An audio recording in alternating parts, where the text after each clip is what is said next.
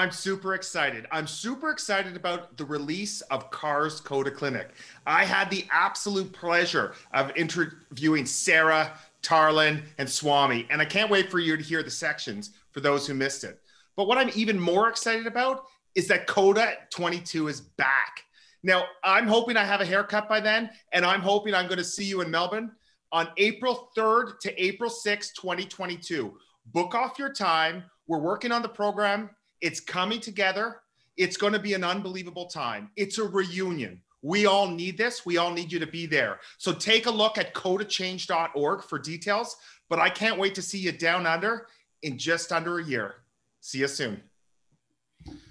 Dr. Sara Gray, good friend, intensivist, emerge doc, extraordinary from Toronto. You haven't changed. I look ridiculous. I haven't had a haircut for 10 months. I'm wearing a cap. But you know what, Sarah, I want to talk to you. I understand you got a case you want to share. Yeah, I had this crazy case, David. So I think we should talk through it. Hit it. Let's see what you got. This guy comes into the emergency department with chest pain. He's about 50 and he's got a cardiac history, like diabetic, hypertensive. He had a previous MI.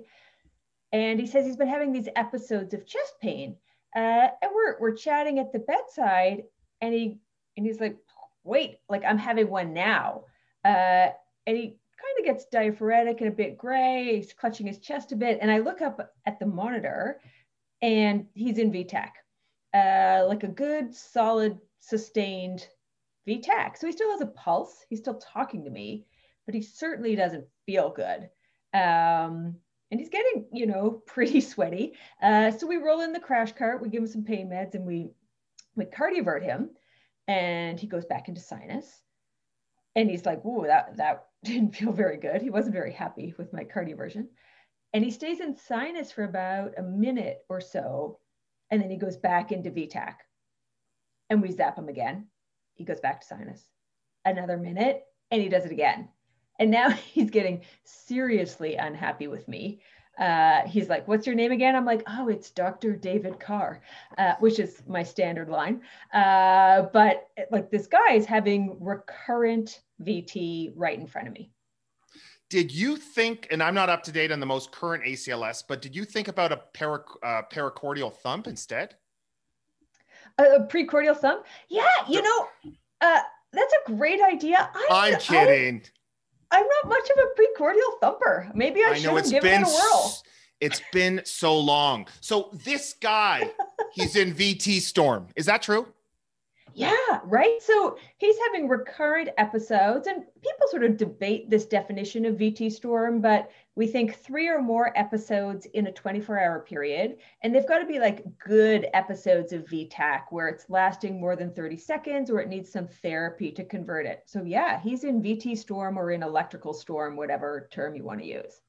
And do you distinguish between monomorphic, polymorphic? Is that important? Yeah, right. So you got to have a look. So this guy, he was in monomorphic V-tach. When you look at him, like all the QRS complexes, they're the same height, they're the same morphology, but it does make a difference, right? If it's polymorphic or torsade, you're going to treat it a little bit differently. But this guy was straight up monomorphic V-tach. And just, you're the expert, tell me, dual sequential defibrillation, is that only for VF? Can you do it in VT? Yeah, so, nobody knows. Is what I would say at this stage. There's certainly, pilot data in VF that's maybe it's helpful, and that's really in refractory VF arrest. In VT arrest, I might try it. This guy still had a pulse, so I think we weren't there yet. But certainly that's getting, the dose VF trials going on now. We should have better data about this by the end of next year. Okay, so sounds like this guy's maybe ischemic VT. Are there other causes, reversible causes we need to know about? Yeah, so, and you want to be thinking through those reversible causes. We only find a cause in about a quarter of these patients, but obviously if you do find it, that's what you want to be treating. Ischemia is the big one. So you want to catch a good ECG because if you have an ST elevation MI there, maybe you're activating your cath lab, getting your cardiologist involved earlier. And you also have a look at that ECG for Brugada, for Torsades, to make sure you really are clear on your diagnosis. And then the other common causes are checking the electrolytes, particularly potassium, magnesium. They can cause this. You can check the thyroid. Thyrotoxicosis can do this. Some of the stimulant recreational drugs can do this. So sending a tox screen might help you. But you certainly want to think through those reversible causes to make sure you're not missing anything. So you basically electrocuted this guy, Sarah. Are there any non-electrical therapies? Are there any drugs that work? Yeah. So, and you do want to be using your antiarrhythmics here. And there are some options in the guidelines that you can use. Amiodarone is obviously popular. Procainamide is the other common choice. I tend to go procainamide personally, although I think that's expert opinion. But based on the Procameo trial from 2017, there was good efficacy with procainamide to stop the tachycardia. So I tend to follow their protocol. So they give a 10 milligram per kilo bolus. It's over about 20 minutes.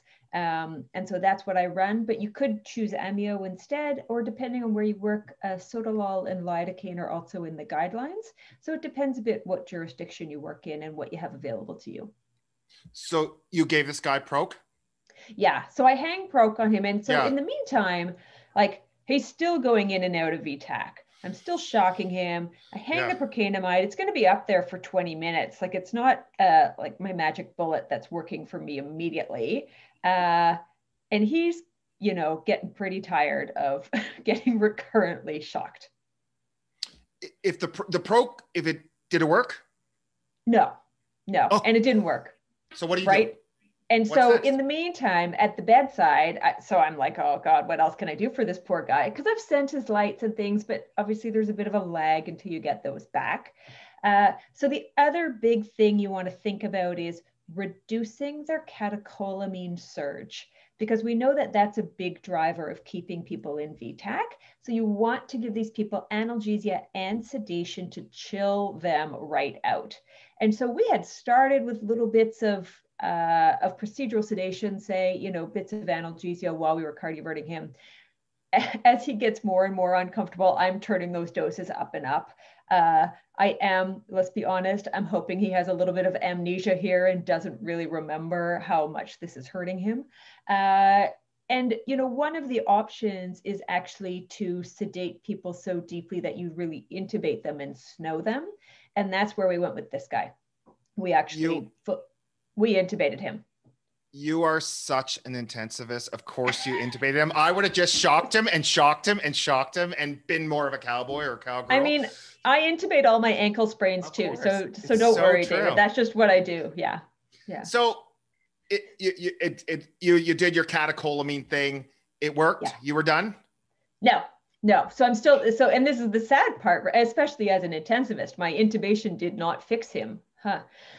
So you still need more, right? Because I'm sedating him, I'm shocking him, my procainamide's running, I've snowed him, I've intubated him. And so now I'm sort of down to my, my last move really, which is esmolol. So esmolol's a selective beta-1 beta blocker, short onset, nice quick half-life. So it's going to go away fast if it's not working. And so we decide at this stage to try it. There isn't great data for this in V-tach. The data that's out there is pretty small studies and it's mostly for VF. But the physiology makes sense. And so we decided to give it a whirl. And? You get it? And it worked. And it's right, hooray. So the key here with the esmolol, you got to think about this dosing in advance because most people write it down as this microgram dosing, right? So 500 micrograms per kilo.